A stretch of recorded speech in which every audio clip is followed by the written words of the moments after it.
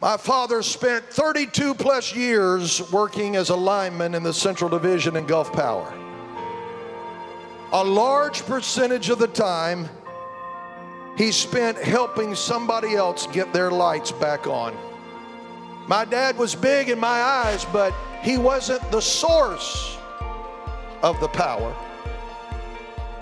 But he knew how to connect the power to the source and to the person who needed it. That's what we're supposed to do. We're supposed to light the way, illuminate the way, help connect people in darkness to the light of Jesus Christ, to the powerful illumination that is needed so desperately. We are to be the illumination of the Lord.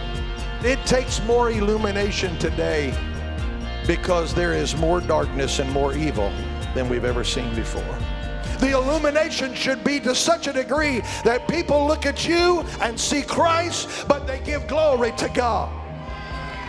That's what happened when the shepherds and the king showed up at the manger. They looked and saw Mary and Joseph, but they gave glory to God. Come on, somebody.